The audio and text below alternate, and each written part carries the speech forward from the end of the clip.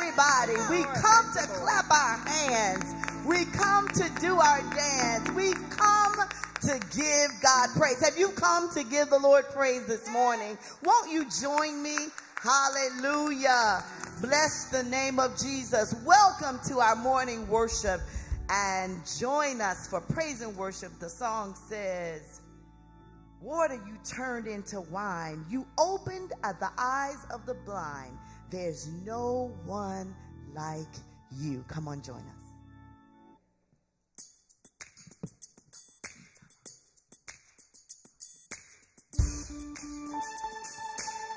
Come on, come on. Get excited today. Water you turned into wine. Open the eyes of the blind. There's no one like you. None like you. Into the darkness you shine. Out of the ashes we rise. There's no one like you. None like you. Our God is greater. Our God is greater. Our God is stronger. God, you are higher than any other. Our God is healer. Awesome in power. Our God.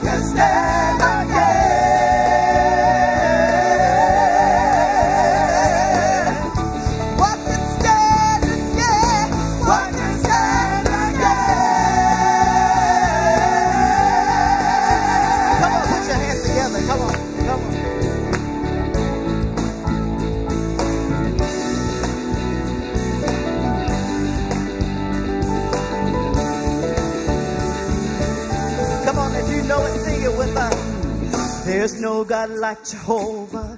There's no God like Jehovah. There's no God like Jehovah. There's no God like Jehovah. There's no God like Jehovah. There's no God like Jehovah. There's no God like Jehovah. There's no God like Jehovah. There's no God like Jehovah. There's no God like Jehovah. There's no God like Jehovah. There's no God like Jehovah.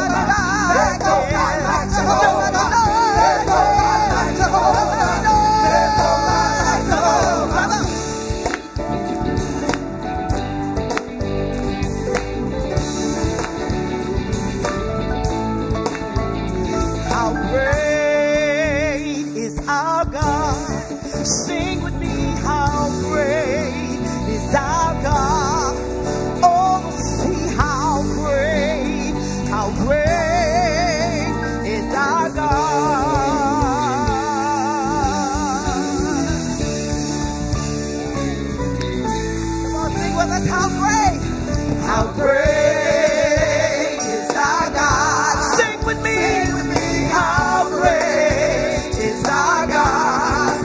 Oh, see how great is our God.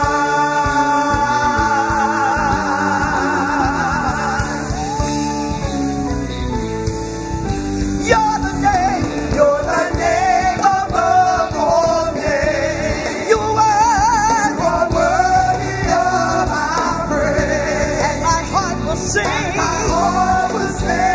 how great is our God.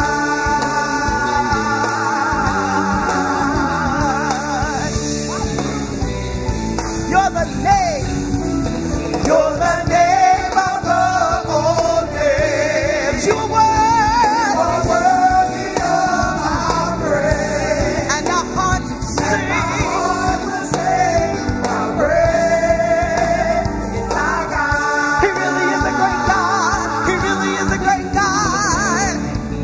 He really is a great God. He really is a great God. Come on, sing with us. He really is a great God. He really is a great God. He really is. He really is a great God. He really is a great God. That's who you are. That's who you are. That's who you are. That's who you are. Come on, sing with us. That's who you are. You are. That's who you are. Who you are. That's who you are. Who you are. That's who you are. That's who you are. Who you are. That's who you are. That's who you are. That's who you are. That's who you are. That's who you are. You are healed. That's who you are. Our deliverer. That's who you are. Who you are. Yes. Who you are. That's who you are. Who you are. That's who you are. Who you are. That's who you are. Come on, let's the instrument. Praise him.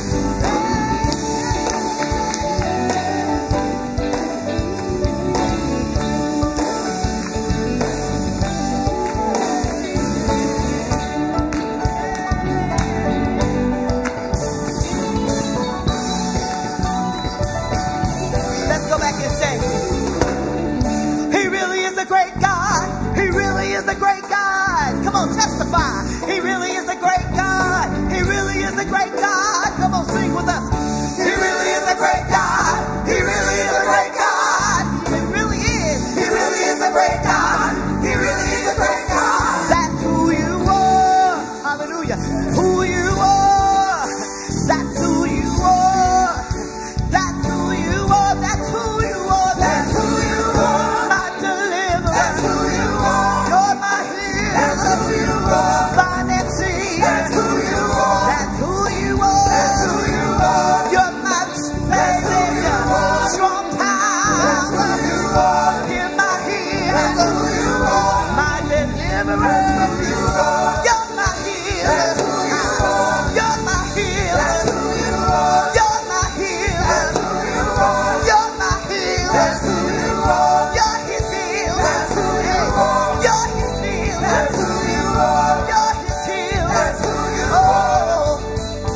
How great is our God. Sing with me, how great is our God. Oh, see how great is our God. Is our God. Is our God. Is our God. Is our God. Is our God. Is our God. Is our God. Is our God. Is our God. Oh, is our God. Now come on, let's sing and shout for our God.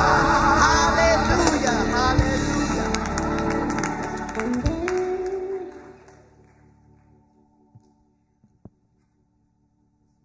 Let us pray. Gracious, kind, and loving God, we thank you so very much for allowing us to come into your house and gather in your name one more time. God, we say thank you today, and we bless your name.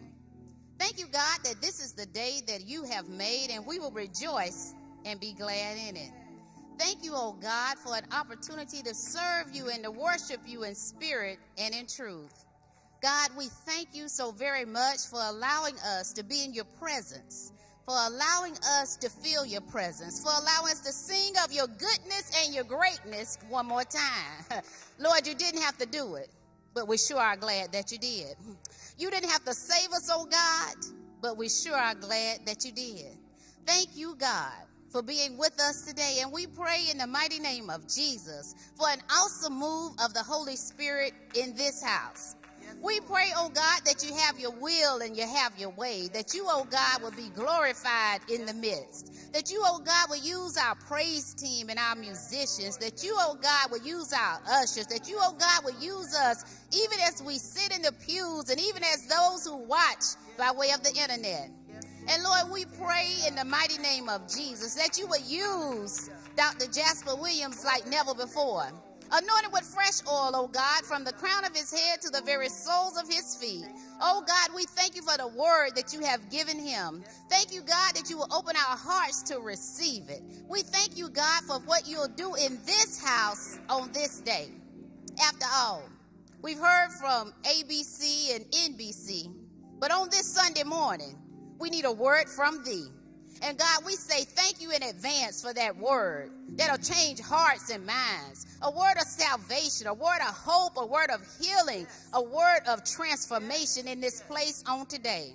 And God, we would be remiss if we didn't join in with the praise team on today and say how great is our God.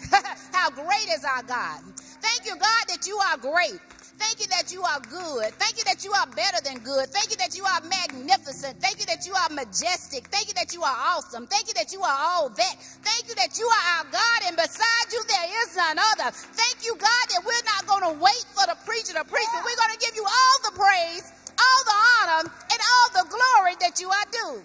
For you still sit on the throne.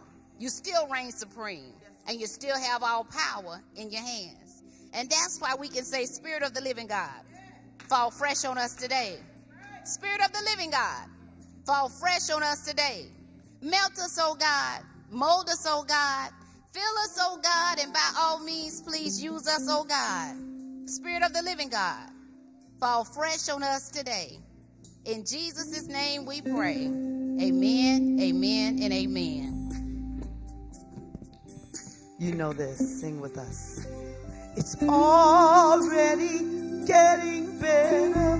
It's already getting easier. God's already moving on my behalf. It's already getting better. It's already getting easier. God's already moving on my behalf. Come on, let's sing it again. It's already getting better. It's already getting easier. God's already moving on my behalf. It's already getting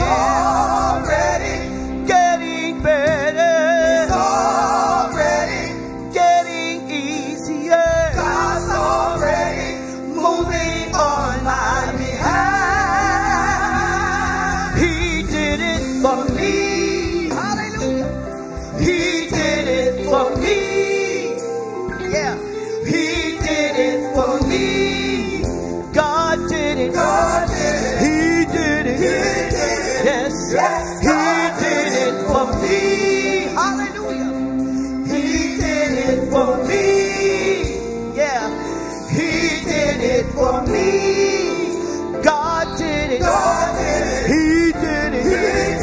Yes, oh, it's already getting better. It's already getting easier. God's already moving on my behalf. Come on, Pastor Wally, this is for you. Come on. It's already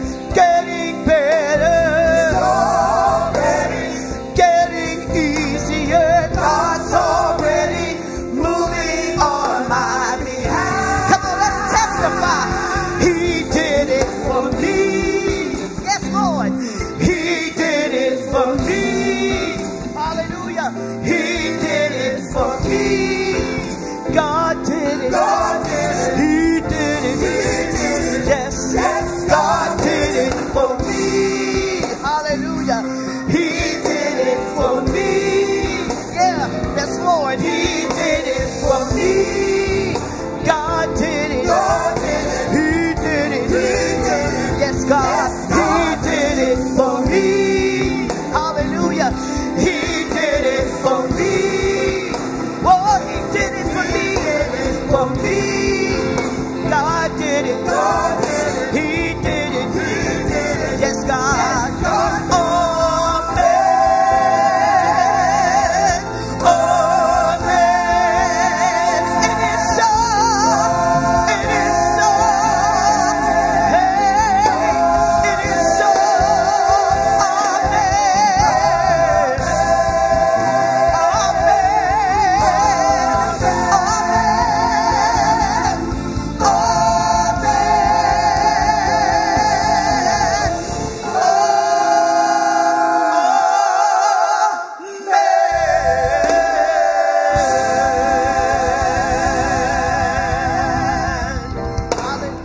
Somebody ought to tell God thank you that he did it for me. Somebody ought to just tell God thank you that he did it for you. My grandmother used to tell me that sometimes you got to make it personal. Sometimes you got to talk to yourself. He did it for me. In Jesus' name, we give him all thanks, glory, honor, and praise. This is the day that the Lord has made, and we shall do what? Rejoice and be glad in it. For those of us that have our Bibles in whatever form, we raise them now as evidence that we stand on the word of God, because we know that it contains all things necessary for salvation, for strength, and for miracles. Somebody ought to tell God thank you for that. This morning we are so glad to worship and be in the house of God. Whether we are here worshiping virtually, we tell you good morning. Whether you're watching on whatever platform it is, or you're here in the sanctuary, we are just so glad to see you, whether we see your name scrolling or we see your smiling face behind the mask.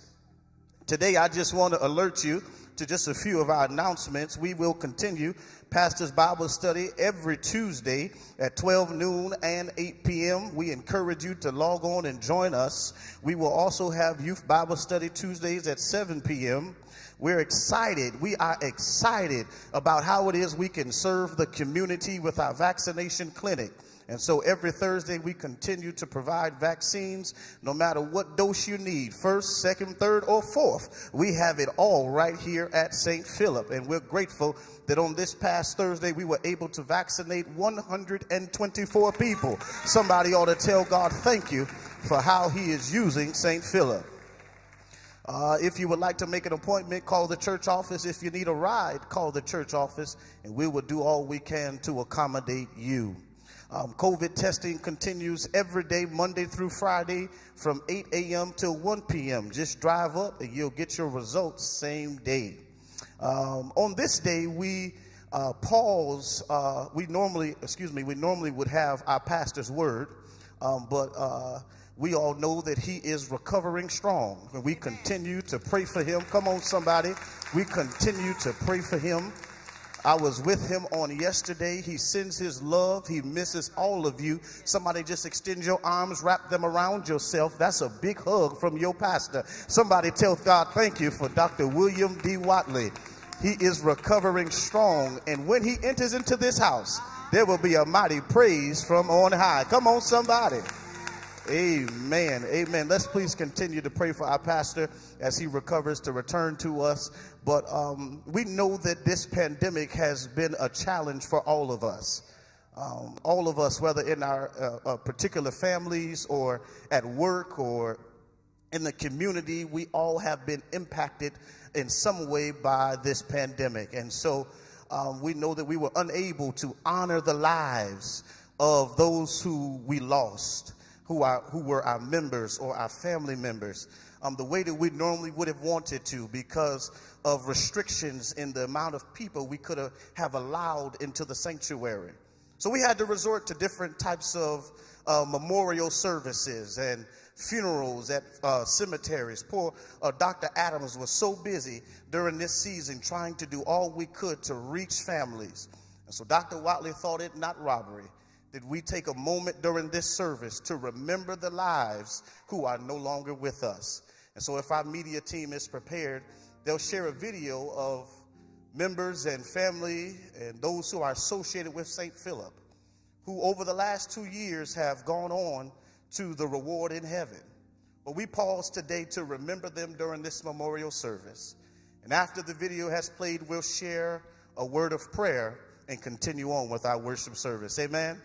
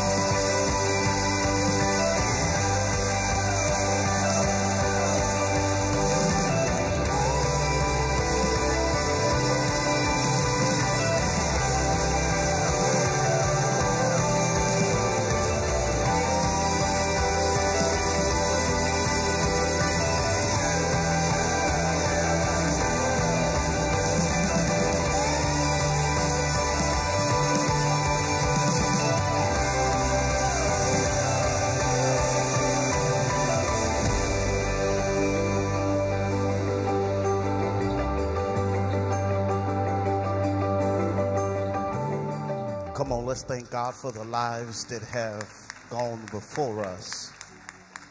Let us pray. Gracious God, we thank you for every life that has been shared with us. We thank you, God, for their life, their legacy, their purpose, the joys, the sad days, the happy days. We thank you, God, for the memories that continue to live in our hearts for the years to come. Now, God, we ask that you will continue to keep us. Help us to continue to live on purpose. Help us, oh God, to be your willing vessels in this season, that your light might shine through us so that others might see your goodness and your works, that we might glorify our God in heaven. This is our prayer in Jesus' name. Amen. Although there is no formal pastor's word video today, what Dr. Watley would have me share with you is probably one of his long stories over the years of great times he has shared with our guest preacher today. But what would be important that he would share is that over these 50 years of preaching, he has aligned himself with some friends who know Jesus and can preach Jesus like no other. He'd have me share with you that he's found a friend in the Reverend Jasper Williams, who is like a brother beloved, a preacher par excellence, who will stand before us today to break the bread of life. My question for you is, are you ready for a word? Because a word has been prepared for you. So we thank God that Dr. Watley has called upon his friend to stand in the gap today, to be the ram in the bush, to preach for us this morning. We're so grateful for the senior pastor of the Salem Baptist Church here in Atlanta, Georgia. So after we give our offering and after our prayer of intercession, that is the next voice that you will hear, and we would ask that you would greet him as only we do here at St. Philip. Now, what time is it? Come on, y'all can do better than that. Dr. Watley's watching. What time is it? It's giving time. And what do? We give God praise. We believe in the dime plan here. The first dime goes where? To God. The second dime goes where? To ourselves. And we live off the other 80%. And so we ask that you will now give. Our giving platforms are online. You can share now. If you're in the sanctuary, we have giving receptacles at every exit that you can give in. And as we prepare to continue in this worship experience, I think the praise team is going to help us go even higher. Come on, somebody tell God thank you.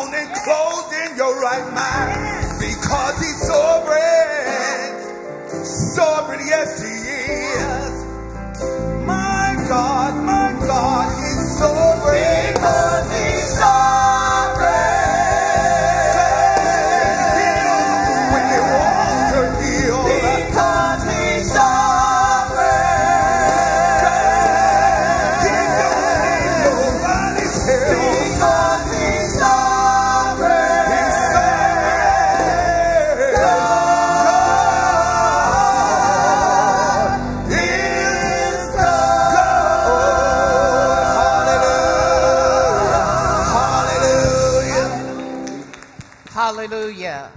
Because he's sovereign. Hallelujah.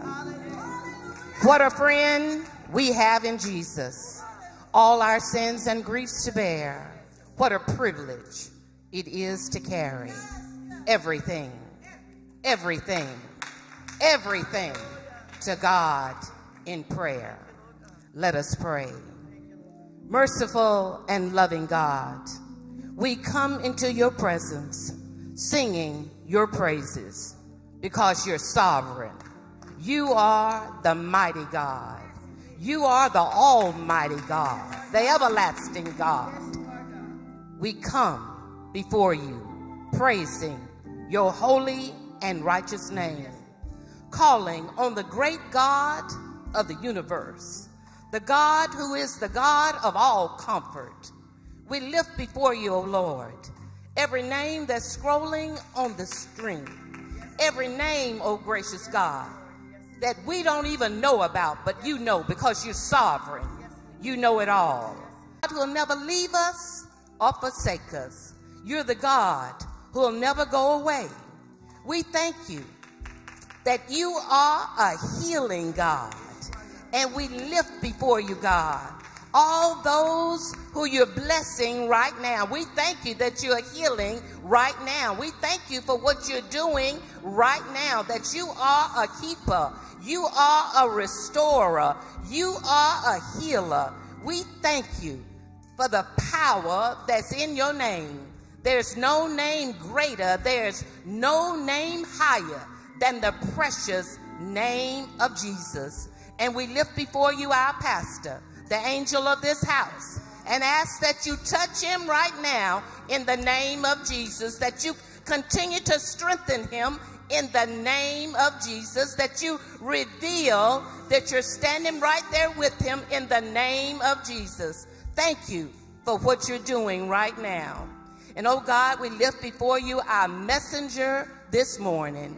We ask that you touch him anew and afresh as he comes to preach the word of God. Anoint him. Stand in him and stand with him by the power of the Holy Spirit. Oh, Holy Spirit, you are welcome in this place. Have your way. Touch somebody, oh gracious God. Deliver, set free, save.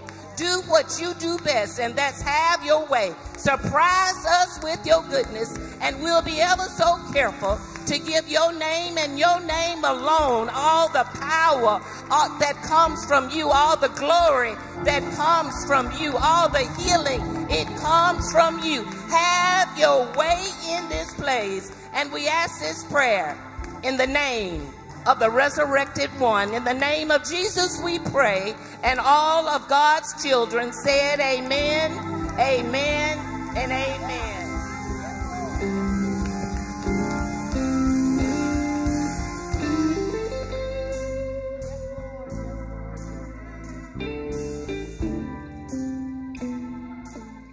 Amen. Amen. Give God a mighty praise up in the house. Please take your seat. Thank you so very much. I need more down here. Please get me right up in here. Let me start out by saying how impressed I am with this order of worshipry on today. I have sat and I have watched from beginning to end. On my next birthday, I'll be 79 years old. And come on, give me sound right here now. If I can live to see the second Sunday in August, I shall have been preaching for 72 years. And I have never been in any worship service that I have been so moved and enjoyed as much as I have been moved in this worship service on today. To see how you have gone through the ritual of worshipry, to see how you have honored God from start to finish, and the decorum of the pulpiteers, all of you. God bless you. The choir, I've never heard no praise singing. I need to carry y'all home with me. and teach them how to do what you've done up in this house today. I need sound right up in here for me, please. This is me. I'm a little different. Now, the main reason I'm here is because of your pastor. Your pastor is a very, very, very close, dear, confidant friend of mine. You know, I found in living, I don't know whether you've lived long enough to find it out or not, but I found out friends don't come in bushels. You don't have a whole lot of them. Just every once in a while, every now and then, God will send you a friend. Well, he sent this friend of mine as I moved toward the evening of my life. And I've never had one like your pastor. When he called me and told me about his situation, I said, well, what you need me to do? He says, well, I need you to preach for me, but I know you got your own church. I said, well, they had one. I'm coming to you. Whatever time you tell me, and if it's this time, another time, I don't care how many times, I'll be right here to do whatever I need to do. So I'm glad to be here. If you're glad to be in the house of the Lord, put your hands together and give God a mighty praise. Amen. Amen. Amen. I pondered over what I should preach about on today. I want you to turn your Bibles to the prophecy of Isaiah, if you will, chapter 53. The prophecy of Isaiah, chapter 53. And when you get it, I want you to hold it right there. I'm going to talk about Jesus, and I want to set the tempo with this unique film. Talking about the story of Jesus. Repeat after me. Tell me the story of Jesus. If you please, upstairs.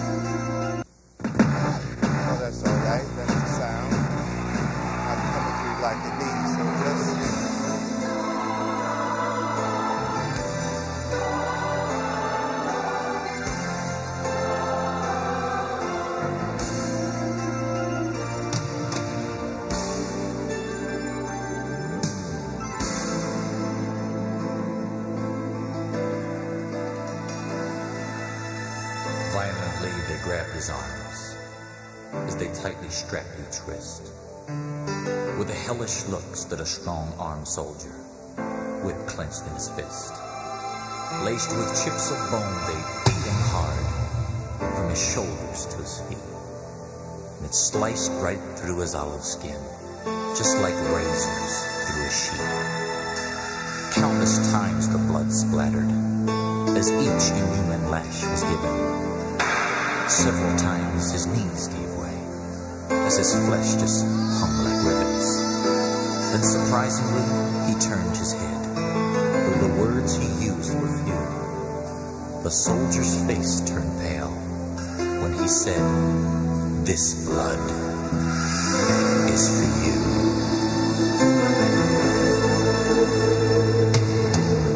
Uncaringly, they tossed a garment across his weakened form, and his blood pressure fell deathly low as the crowds began to swarm. They forced him to carry his cross uphill as his face they punched and smacked, while the splinters from the crisscross beam dug deep into his back. Through lack of sleep and dehydration, his tongue began to swell, and weakened by his loss of blood, this prophet teacher fell. When he did, some blood splattered on a man named Simon's shoe, and as he bent to wipe it off, the prophet looked and said, Simon, this blood is for you. This blood can save the soul, heal the sick, mend the heart. This blood can give you access to the very throne of God, and it still can go the distance through the pain to where you are. This blood is for you, the blood of the Lamb.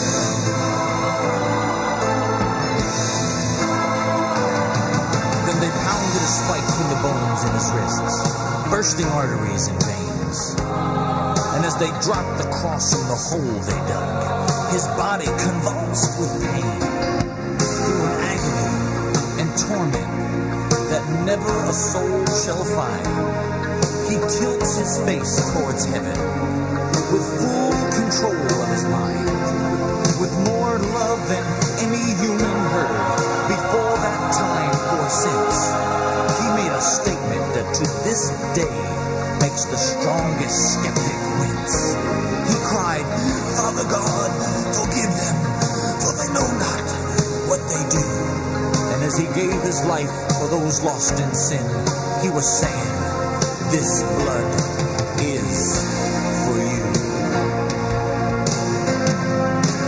And this blood can save the soul, heal the sick, mend the heart.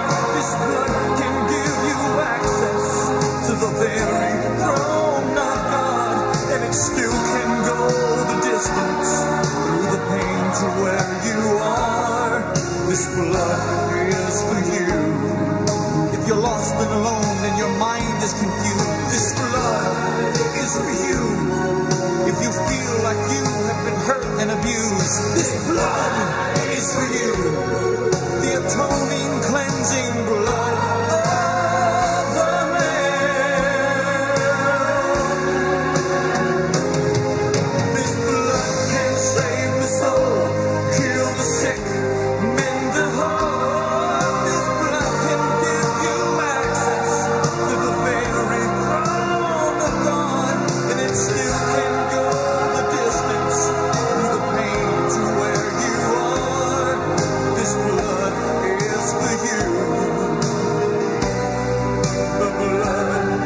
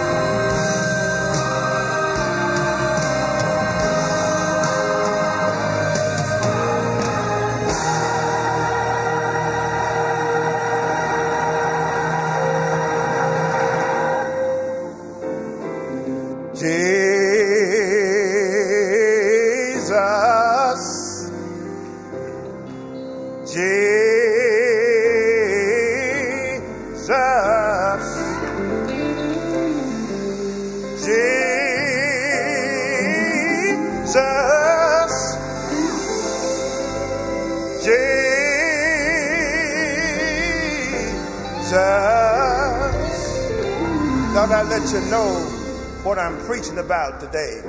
Jesus,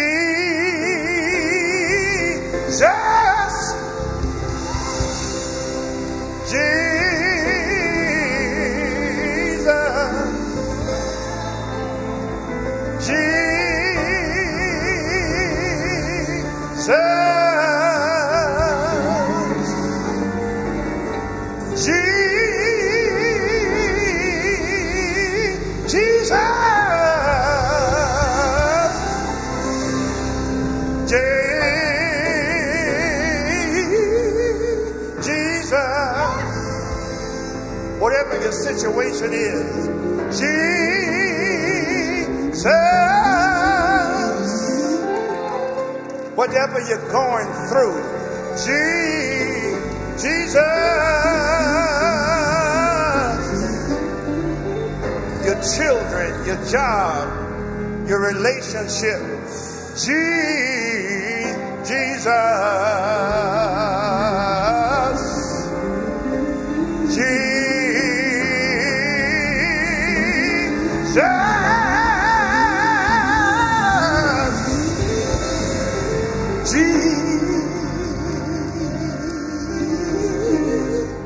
A big hand for Jesus. Come on, put your hand together. Amen. Thank you so very much. I'm talking out of this 53rd chapter of the prophecy of Isaiah, probably going through the entire chapter, but I'm talking under the caption of the story of Jesus is our subject for today. Ironic to find it in an Old Testament passage, but still how relevant. And I hope along the way we say something to inspire you to go further and work harder in the Master's vineyard. Thank you upstairs so very much. I want to begin by saying all of the Bible is about Jesus. Anywhere you cut it, anywhere you read it, you've got to find Jesus. Whether you're reading in the Pentateuch, the historical books, the books of poetry and prose, the prophecies, the Gospels, the epistles, you'll find Jesus standing somewhere in the shadows. Jesus is all through the Bible. Jesus is the hero of the Bible, and he is also at the same time, Jesus saves is the message of the Bible. Martin Luther, the great reformer of the Protestant Reformation, said that this 53rd chapter of Isaiah is so precious of a chapter that it should have been written on a parchment of gold, and all of the lettering should have been studied in diamond. We have here before us in this 53rd chapter of Isaiah what I call the biography of the King of Kings and the Lord of Lords. This is but a portrait of the prophecy of our Lord and our Savior, Jesus the Christ. What great proof we have in this passage about the inspiration of the Bible, because this book was written 700 years before Jesus was ever born. But when you walk this one chapter, you get the feeling that whoever wrote it had a pad, a pen, and paper, and were walking side by side and talking side by side with Jesus. So tell me the story of Jesus. Right on my heart, every word. Tell me the story of Jesus, the sweetest and most precious that ever I heard. The story of Jesus is about his birth, it is about his life, it is about his death, and yes, it is about his resurrection. In this story of Jesus, out of this one chapter, I see 4 chapters that makes up the life of Jesus. Chapter 1, I call it the mystery of his birth. Chapter 2, still in this chapter, I call it the manner of his life. Chapter 3 is about the meaning of his death. And then chapter 4, yes, is about the miracle of his resurrection. Walk the 4 chapters with me, if you please. Chapter 1, the mystery of his birth. Here it is in verse 1. It says, in verse 1 and a portion of verse 2, who hath believed our report, and to whom is the arm of the Lord revealed? And then it says, for he shall grow up before him as a tender plant and as a root out of dry ground. The inference here is like that of a desert, you know, that there are miles and miles of barren land. There are miles and miles of nothing but sand. And then all of a sudden you come upon a tender plant.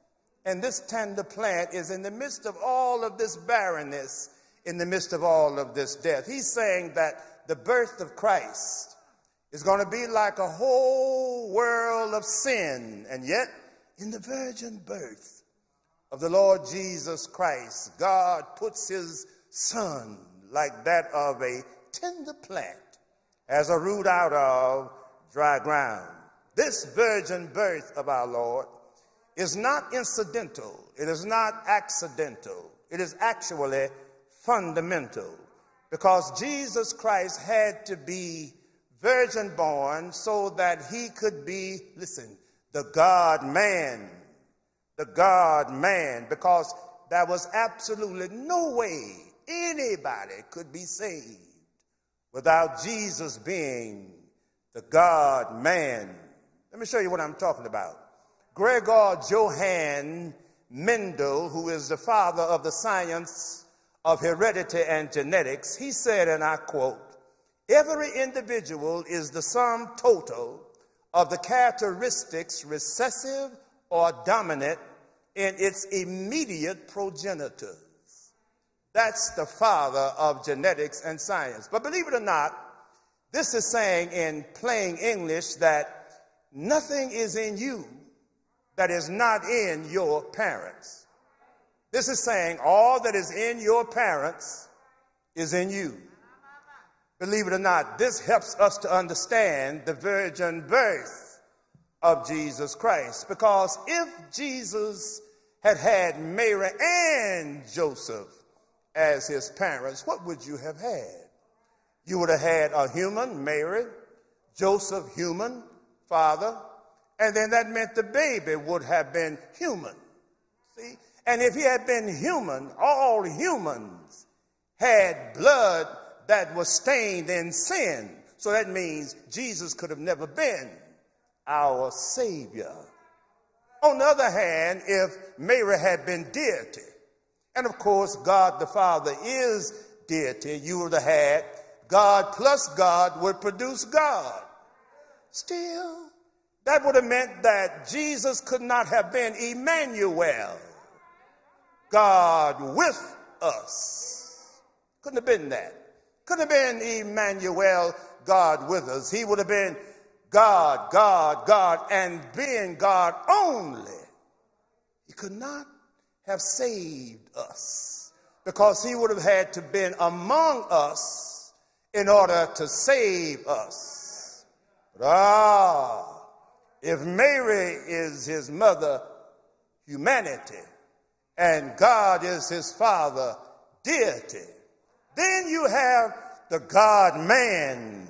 See, as much God as God is, as much man as man could be, could never be. All God, yes, all man, not half God, not half man, that would make him a freak, but the God-man. Never another has there been like the Lord Jesus the Christ. Oh God, keep me today, Jesus. And so what is this that I'm talking about when we talk about the mystery of his birth? It is what theologians call the incarnation. What is that? The miracle of God becoming a man. The miracle of God becoming a man. It's the Creator who created a creature likened unto himself. No other way could we be saved than that of the God-man. The God-man. The God-man. You know, I had it all wrong when I used to preach years ago. I used to preach about how the Holy Ghost had to have had sex with Mary and dropped the blood in Mary's womb and all of that. Hey, no. When that Holy Ghost, when you read the story, came and the angel told her, you're going to have a child. And this baby is going to be special. And she said, baby. In Luke chapter 1, verse 34, when the angel said, you're going to have a child, she knew she had not been sexing. She knew that she had not had no relationship with anybody. And when the angel told her that, the Bible says, she said, how can this be? That's the way it says, she said. But I just picture in my mind, here the angel is telling her, you're going to have a son. And she knew she had had nothing to do with Joseph. And so she responds out of being surprised. She said, how can this be? How can this be? You're telling me I'm going to have a baby? how can this be? Well, God keep me today, Jesus. So Thomas Aquinas explains it, I think, better than anybody when he said it was as a ray of sun that had entered the womb of Mary. Because that next verse, verse 35 of Luke chapter 1, the B clause says, the angel told Mary, and it says, the Holy Ghost shall come up on thee, and the power of the Most High will overshadow thee. No sexing, no stuff like what we talk about, just the Holy Ghost overshadowing thee. Oh, God, keep me today, Jesus. Anybody in here other than me just would like to have the Holy Ghost to just overshadow you. Overshadow you. And so every time I think about this mysterious birth of Jesus, it staggers my imagination. Think about how God could get himself reduced into one single cell and wrap himself around the womb of a 15-year-old teenage girl. Staggers my imagination. The mystery of his birth. Repeat it after me if you don't mind. The mystery of his birth. Chapter 2, still in this same chapter here now, is what I call the manner of his life. Don't miss this. The manner of his life. Commencing at verse 2 where we left off. For he shall grow up before him as a tender plant, and as a root out of dry ground. Watch now, here's the manner of his life. He hath no form, nor comeliness, and when we shall see him, there is no beauty that we should desire him. He is despised and rejected of men, a man of sorrows and acquainted with grief. And we hid it, as it were, our faces. From him he was despised, and we esteemed him not. That's the manner of his life. This is not saying that Jesus was ugly. This is not saying that Jesus was hideous or unattractive in any form nor fashion. No, it's not. It's not saying any of this. No, no. It amazes me that out of all 66 books of the Bible, nowhere in all the Bible does it say anything about how Jesus looked. Nowhere. Genesis to Revelation, nowhere does it talk about his appearance. It says nothing about he was ugly or unattractive. It says nothing about how handsome he was. It says nothing about his wit. Nothing about his charm. Nothing about his physical physique. Nothing at all about that does it say anything at all. So far as the Bible is concerned, Jesus was nondescript in that way. And I say that because you remember when Judas went to strike the deal that I'm going to give you 30 pieces, take 30 pieces of silver. You pay me and I'll turn him over. First thing the mob crowd asked him was, how will we know him? Not because he's going to be 6 feet, 2 inches tall, or look like this or look like that. You'll know him because he'll be the one I kiss. That's the way you'll know him. I'll kiss him. I'll kiss him. I will kiss him. You know, I don't know, I'm sure you've seen pictures, you know, with Jesus. I've gone into churches where they got Jesus on these pictures, and they got this lily white, blue-eyed Jesus, you know, with a halo wrapped all around his head. You know what I mean? And his feet are arched and his hands are turned, giving him a kind of feminine look. Oh no.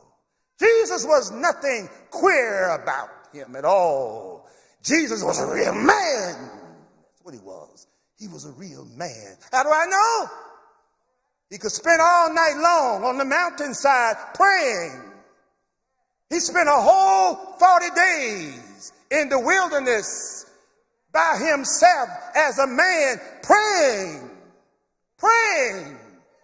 surrounded by wild and ferocious beasts in prayer, surrounded by the roaring lion, the growling bear, the squealing panther. Jesus was a real man. That's what he was. He was a real man. It reminds me of that tabernacle in the Old Testament. You remember that building that the children of Israel would move every time they went to another segment of the wilderness? They would move that tabernacle. You remember? That's the way Jesus was. Fact about it, in John's Gospel, chapter 1, verse 14, it says, and the Word was made flesh and dwelt among us. But the original language says the Word was made flesh and tabernacled among us. He was like that tabernacle, common, ordinary, nondescript. See, Jesus was that. Nondescript. But had you gotten on the inside of that tabernacle, you would have seen the candelabras glittering and shining. Had you seen the embroidery in that tabernacle, the scarlet, the purple, the crimson, the white? Had you seen the gold glittering with all of its beauty, you would have marveled, oh, what a beautiful building this is. And so is it with Jesus. If you don't know him, if you don't understand him, if you've never had a relationship with him, you can't understand him. But when you get on the inside of him and look at him with an eye of faith, you'll have to marvel, oh, what beauty is the King. How glorious. How marvelous, how victorious is our King. The manner of his life. That brings me now to where you are in your life, to where you are right here, right now. All of us are right here. The meaning of his death. What does his death do to and for me? How does Jesus' death bless me in 2022? Let me tell you how. You're going to grasp the understanding of all of this about Jesus. You've got to understand what happens with his death. And know this about his death, that his death is inextricably tied to his birth. All of us who are born on planet Earth, God gave us a purpose. You may not be fulfilling your purpose, but each of us have a purpose. Jesus had a purpose, and Jesus' purpose was to die. Born to die. He had to die. Why? Because of Christmas. Christmas and Easter are tied together because of his blood. Christmas. Christ masked is Christmas. Christ masked himself in human flesh. And in that masking, came his pure blood that was not spilled. When you spill something, accident. But his blood was shed. meaning he intended to do it. Shed that blood on that cross, meaning he's loved at the same time. And he didn't want to see any of us die and go to hell. And so in order to stop that, God had to become our substitute. He had to take our place. I would have choked him enough if he just had to take my place. But just think about all of the world's place. What does this 53rd chapter, does it say anything about that? Yes. It talks about how he took our place. Yes. Meaning that Jesus had to be both the just and the justifier at the same time. Meaning Jesus had to take for you what you would have had to take for you if you do not take Jesus.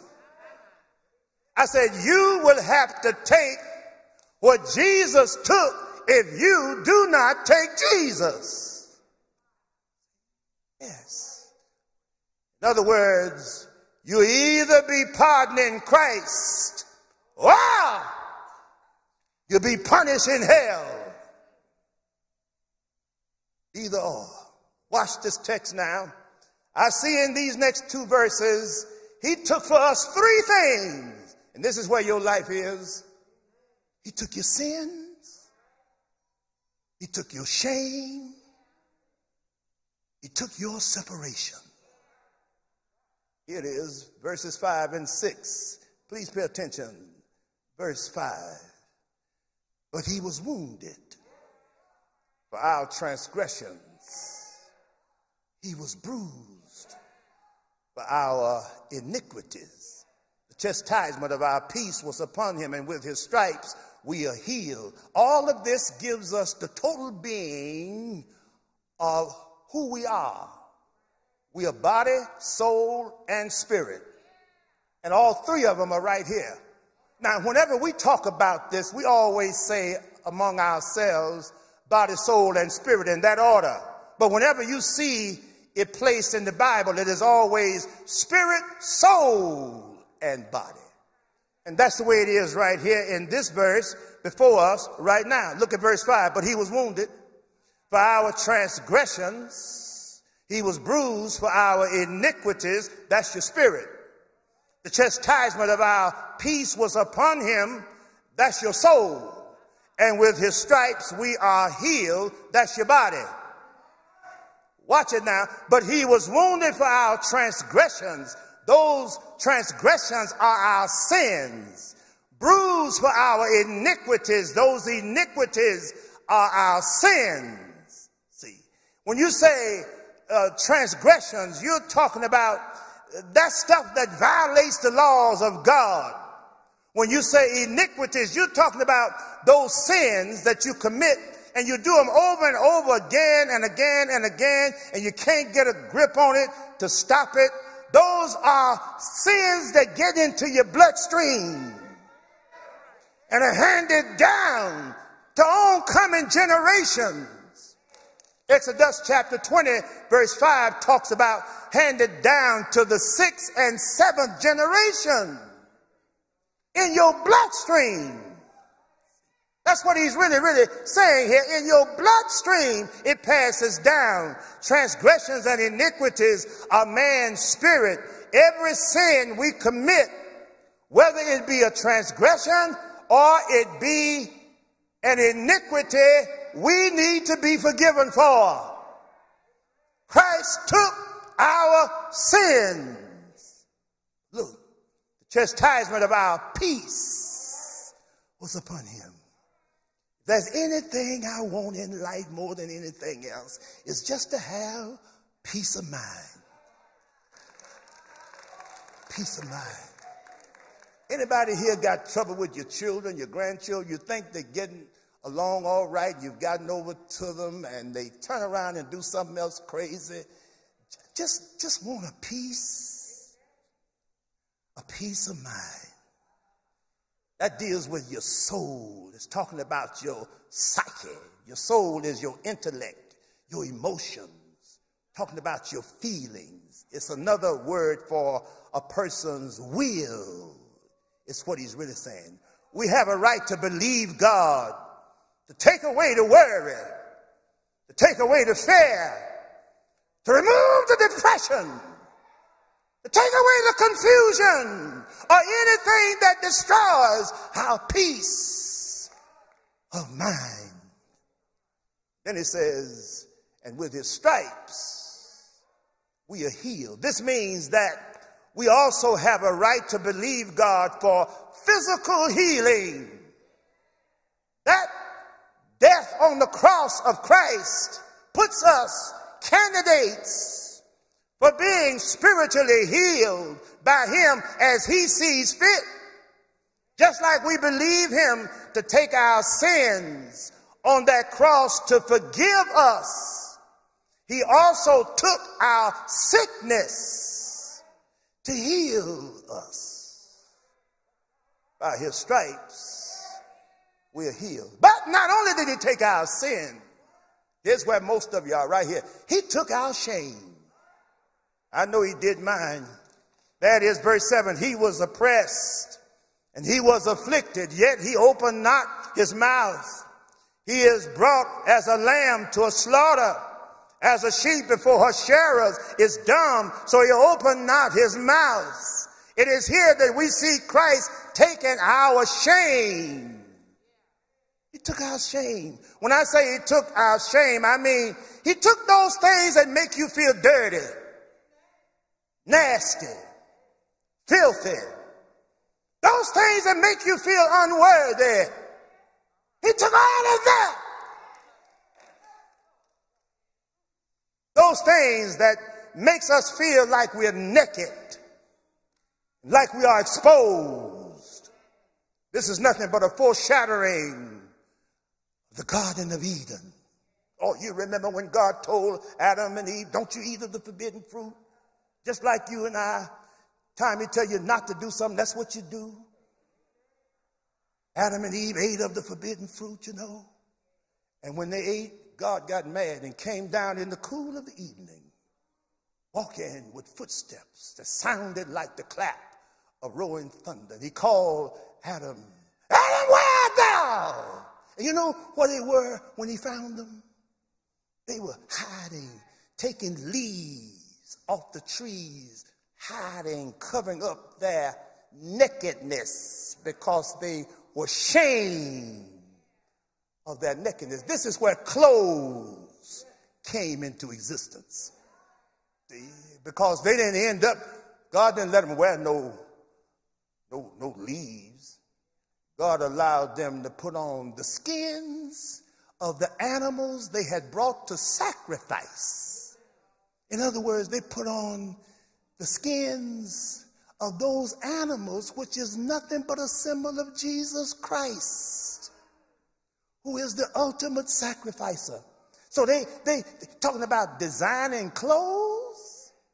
This is where Coco Chanel and Versace, you know, and Louis Vuitton and Gucci and Marc Jacobs. This is where all of them got their style.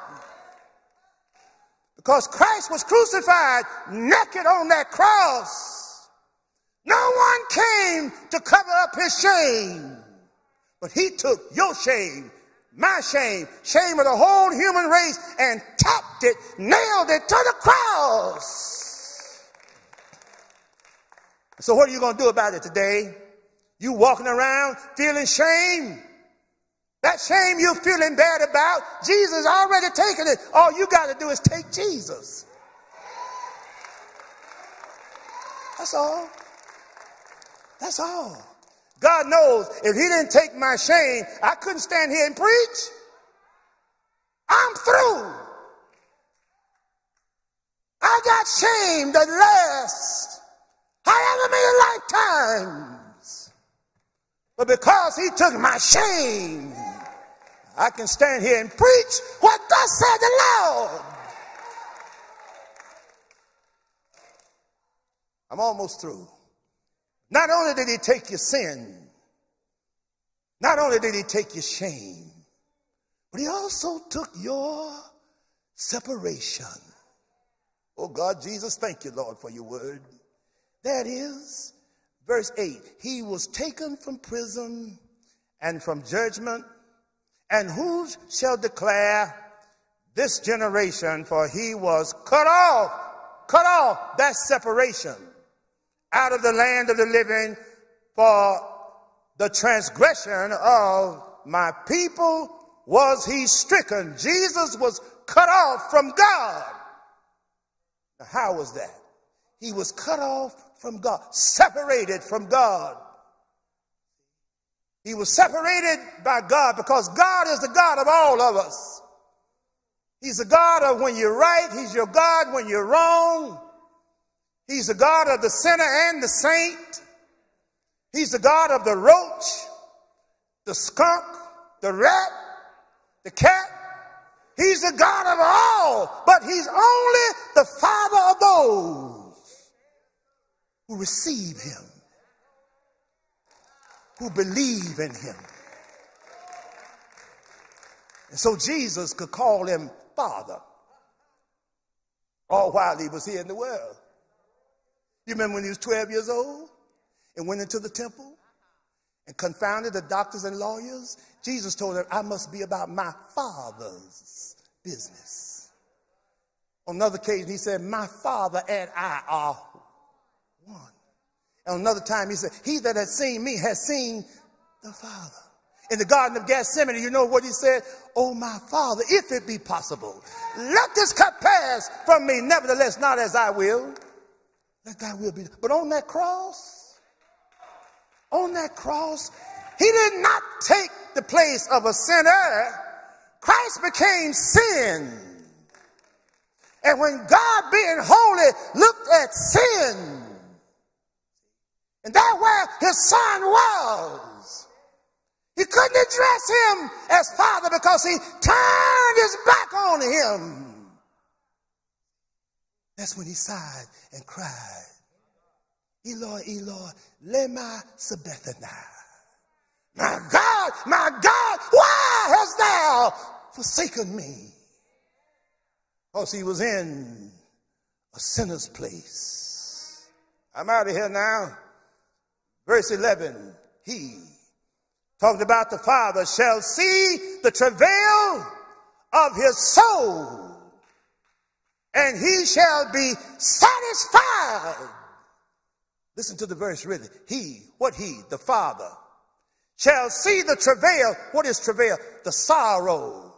The sorrow of what? Of his soul. Whose soul? The Son shall be satisfied. That means when Jesus died on that cross, he did something for man and he did something for God. Well, what did he do for man?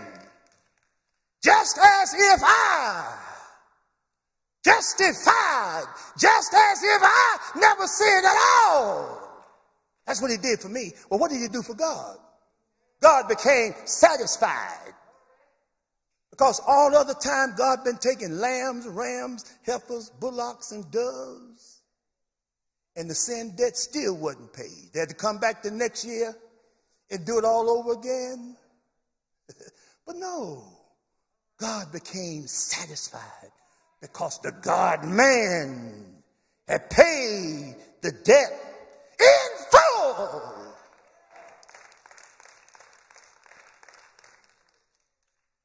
So Jesus paid it all.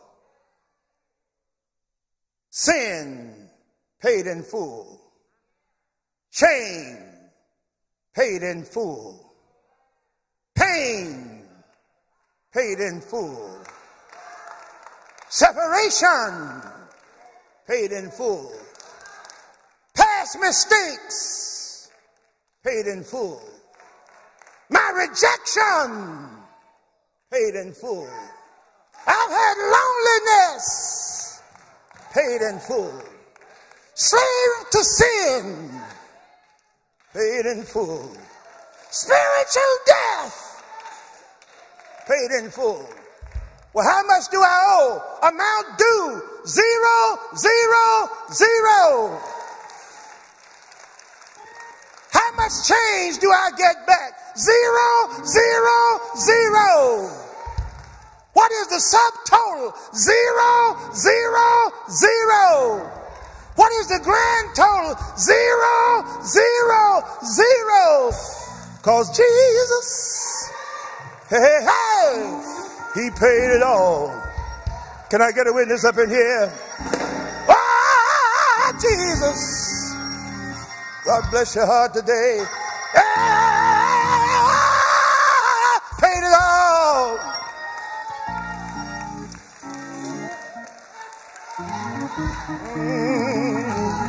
So glad he paid it all. Ah, what a friend we have in Jesus.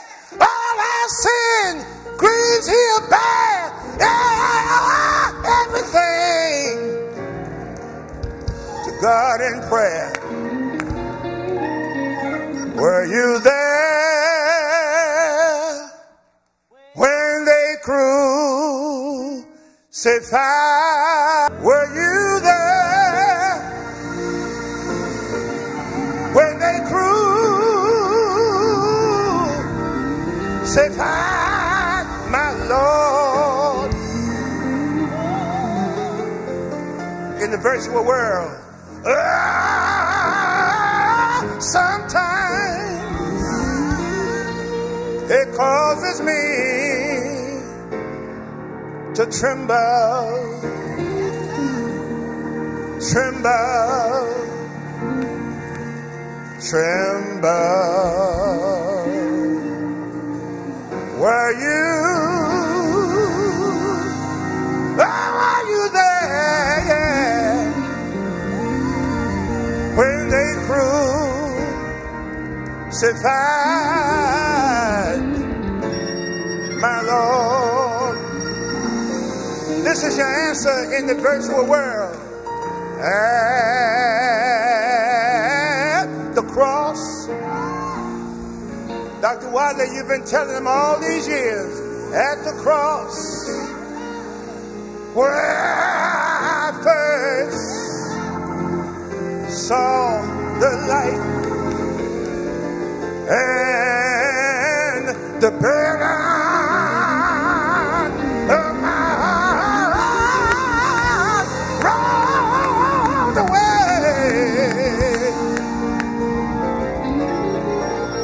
It was there by faith I received. Sure got my sight, and now I am happy all the day. The door of the Lord's house is open. Your sin been taken, your shame, your separation. Come to Christ. I see my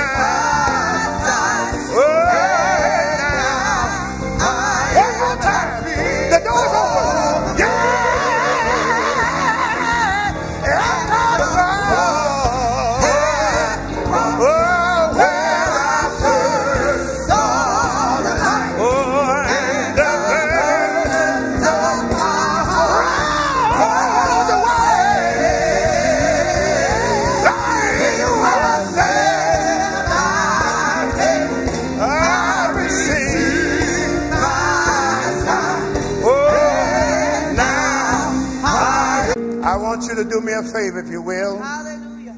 Will you take your seat? Thank you so much. Let me tell you what I want you to do.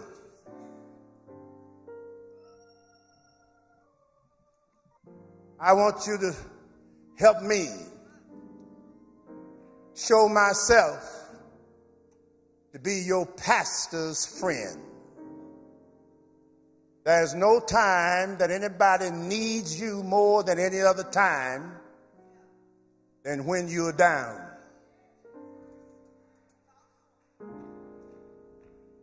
You sweet people have been remarkable people. He has told me innumerable times What a great church. What a great spirit you are. I want to lift an offering for Dr. Watley. I want him to know how I feel about him as a friend. You know how Watley is. He's going to try to pay me for coming over here. He can't pay me. You're too sweet of a congregation. I preach for you, period, for nothing. I don't need no money not to preach to a great congregation like this. I want to give him a special offering today.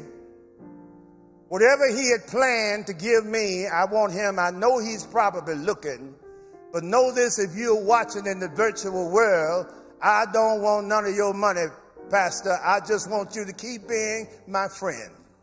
That's all I want. No money for me. And I'm going to start this offering off myself with $5,000 from me, not my church, from me, from a friend to another friend. And I'm going to ask you today, one thing I know Dr. Watley is and has been, a faithful pastor.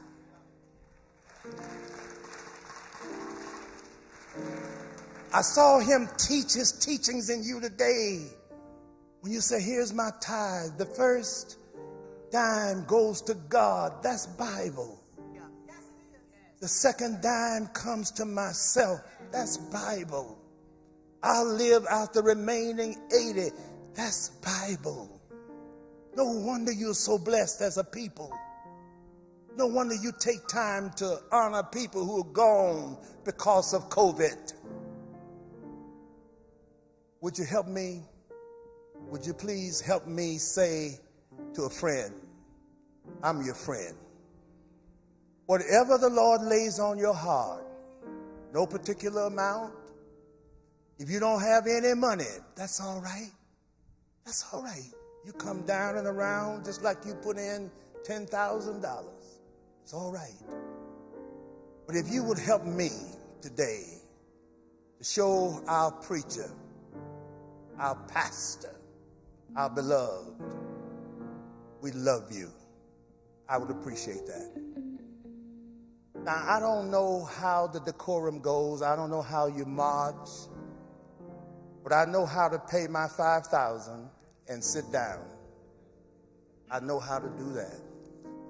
Are you all right with that? Yeah. Will you help me? Come right on, Dr. Gibson. Would you handle this part for us, please? Okay, thank you. If you will, we have our ushers are prepared with extra envelopes. If you need an envelope, if you might raise your hand now, they'll make sure you get one. And if you would just notate on that envelope, I think Ms. Venus would appreciate just Dr. Watley's name. If you would just put Dr. Watley on your envelope, our finance department would appreciate that. If you're giving online, if you're giving at any one of our platforms, we have Givelify, Text to Give, PayPal, Cash App. Our Cash App is SPC240ATL. Come on, young, y'all know that. SPC240ATL. Put in the for section, the memo section, Dr. William D. Watley. We'll make sure that he gets every single dime. If you will, please do that as we honor the man of God that leads us. I think that he would be more than appreciated. I think it's safe to say this will serve as I sow a seed today. This will serve as I sow a seed today. So if you just normal and used to hitting sow a seed, hit that sow a seed today. If I get in trouble for it later, that'll be all right. But we're going to let this serve as the sow a seed on today, following the leadership of our guest preacher. Amen. Amen. We thank God for this preached word. Would you put your hands together for the man of God who has come and poured out onto us? We thank God for his life, his ministry, and for his friendship to our pastor. Amen. We thank you, Dr. Williams, for being here today. We're almost ready to go. I do want to remind you that immediately after this service, we will have our baptism service. So after the singing of our postlude, we will give directions for that and for persons how they will be able to exit if you are here in the sanctuary. Those who have given, let's go ahead and pray. Gracious God, we thank you for every gift that's been sown in this space. We thank you, God, for the giver and the heart in which they're giving. We ask, God, that you will use it for your servant, that God, you will allow it to be a blessing to his life, his ministry, and his restoration. Use it for your kingdom glory. This is our prayer in Jesus' name. Amen. Amen. Those who may have been watching virtually, if you would like to join the church, we did extend the invitation. You can always email us at info@stphilip.org. and our virtual pastor will reach out to you immediately. Amen. I think we're ready to go. Praise God, from whom not some, but all blessings flow.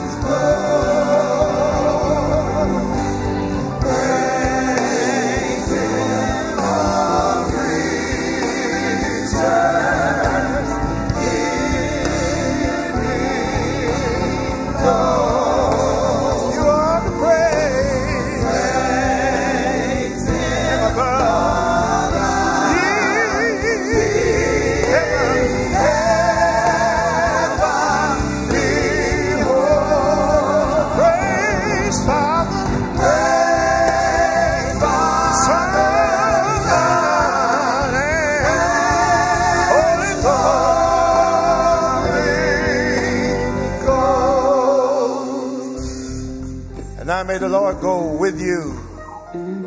May he be in front of you like a shepherd leading his flock. May he stand under you.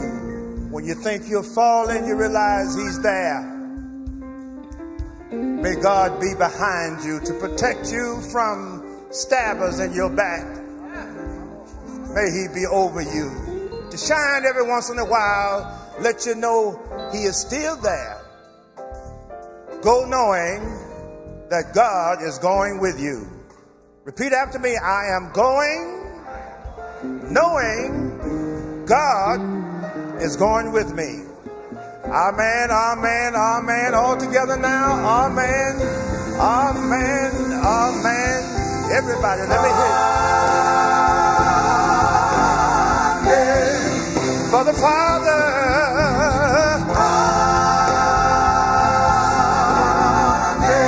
For the Son, amen.